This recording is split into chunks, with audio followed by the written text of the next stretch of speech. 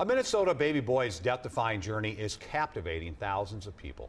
Henry Dolan was born premature. His parents say that doctors gave him a 2% chance to survive. Now, he's 8 months old. And when you hear what it took for him to make it this far, it's hard to believe. Or is it? WCCO's Jeff Wagner explains how Henry's defying the odds over and over again. Miracles come in all sizes. And this little one from Annandale? I think Minnesota looks great on him. Keeps getting larger and stronger every day. I'm such a big boy. There's no denying that for Henry Dolan with his chubby cheeks Handsome. and sweet smile, his parents promise he shows often. It's just a little sleepy.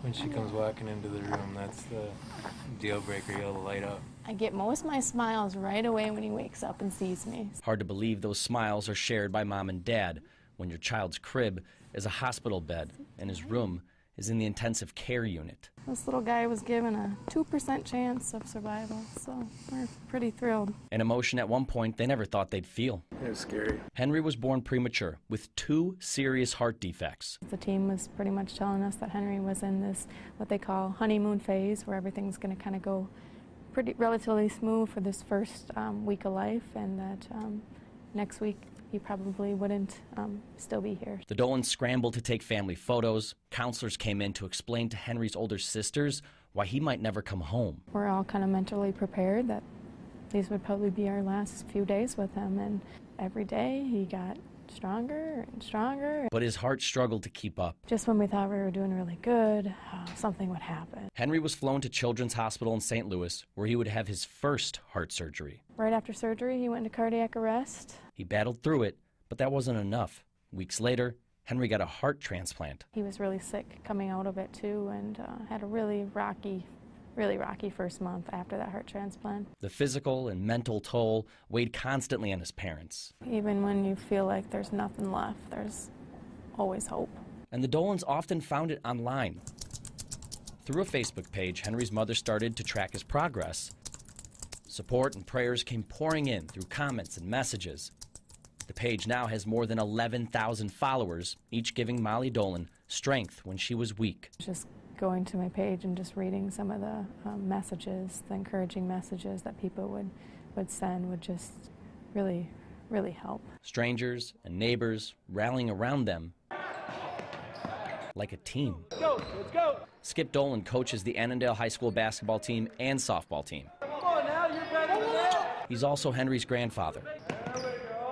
So when his players and their parents learned of Henry's struggle, they stepped up, raising money through Hope for Henry bracelets. Everyone on the team wears one, and right before game time, hangs them on this tree, which sits next to a jersey declaring Henry an honorary teammate. The number 13 is what his dad wore when he used to play.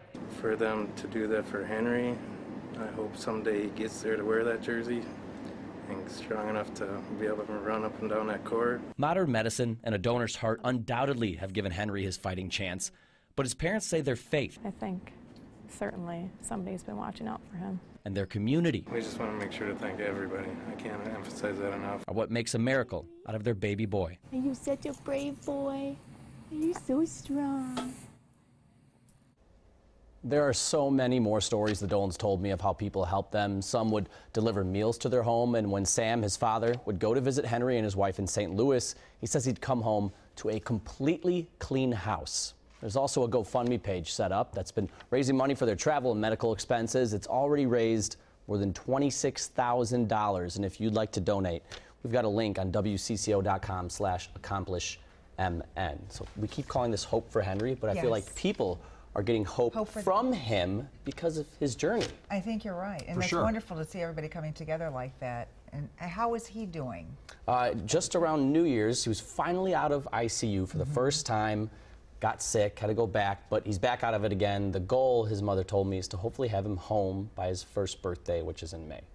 Well, hopefully. Wish him all the luck in the world. Yes, absolutely. Strong people. Thank you, Jeff. Thanks, Jeff.